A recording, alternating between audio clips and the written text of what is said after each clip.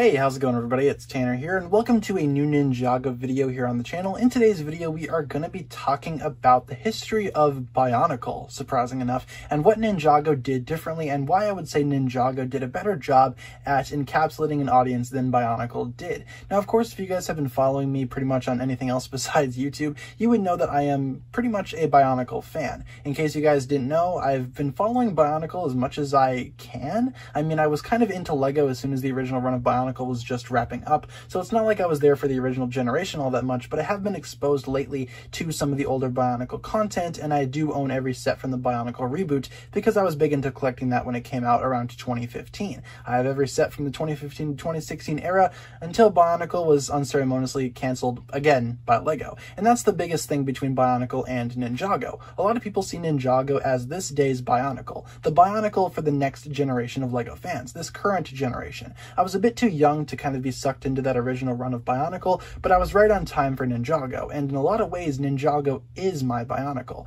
And I do need to preface this video by saying that I do not hate Bionicle. Like I said, I'm a fan. I collect some of the sets, both old and new, so obviously I'm not saying anything out against Bionicle. What I am saying, though, is that Ninjago did this concept a lot better in that it appealed towards a larger audience. Now, what was cool about Bionicle was that at the time that it came out, early 2001 to 2010, there wasn't really anything else like it. Bionicle itself, in a lot of ways, kind of saved Lego from bankruptcy, and in a lot of ways, it stood the test of time. Bionicle was ahead of its time. I've heard that phrase several times throughout my run in the Lego community, and it's true. But what Bionicle was kind of, I guess, lacking was that type of door to more fans. In a lot of ways, Bionicle, as it kept going, it kept on getting more and more complex, the storyline just kept on going, and in a lot of ways, it kind of alienated new people. Like myself, going back to visit older Bionicle, I kind of feel like I'm not getting everything. I wasn't there from the beginning like I was for Ninjago, and it's a lot easier nowadays for a new Ninjago fan to just hop into the series wherever, and that's where I think Ninjago kind of shines above Bionicle. Ninjago is accessible to everyone, and some might view that as a weakness. Some might view Bionicle's complexity to be its charm. Some might feel like its storytelling is one of its best aspects,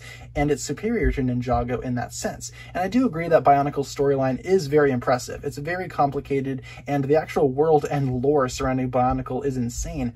But at the same time, Ninjago's lore is kind of complex as well, and you don't see Ninjago having the same issues that Bionicle did. Ninjago's lore is not as complex as Bionicle, but it still is very detailed for a Lego theme. You wouldn't really expect a complicated storyline like Ninjago to be part of like a mainline Lego theme meant for a younger audience, but it is, and that's what's kept a lot of us fans around too, and it's also what's kept the door open for more fans to come in and appreciate Ninjago. In the modern day, Ninjago itself is just more accessible, and that's again where Ninjago shines over Bionicle. There's a reason why Ninjago kind of outlived Bionicle too. Bionicle was eventually canceled because of just how complex it was getting and just how much it kind of deviated itself from every other Lego theme and became this exclusive club for fans that have only been around since the beginning. Ninjago's not like that. Ninjago just celebrated its 10th anniversary, which is not something that Bionicle was able to do during its original run. Of course, it was brought back for a little bit of a reboot until it was canceled again, and I feel like that's just because the modern era does not really enjoy Bionicle as much as they did all the way back then,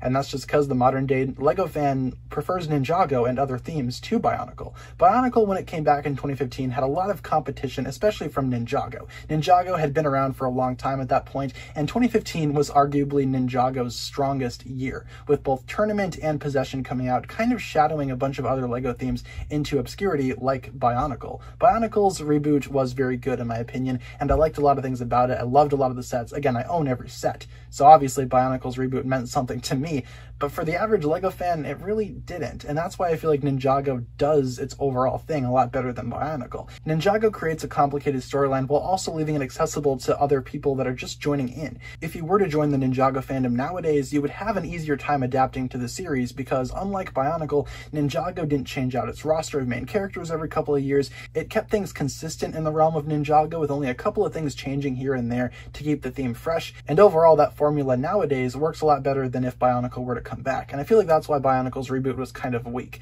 Again, I'm a fan of both series. I love Ninjago, I love Bionicle, but at the same time, I gotta admit that Bionicle just isn't for the modern day. Bionicle was ahead of its time, but now its time has kind of passed. Ninjago's on the scene now, Ninjago's been doing things a lot better, and overall just providing a lot of doors for newer fans, and they don't really have a habit of alienating the fan base. The Lego fan base is very invested in Ninjago, whether you're a fan of the show, the sets, the actual merchandise that comes along with it, and just the characters, it's just a lot more accessible for the modern day.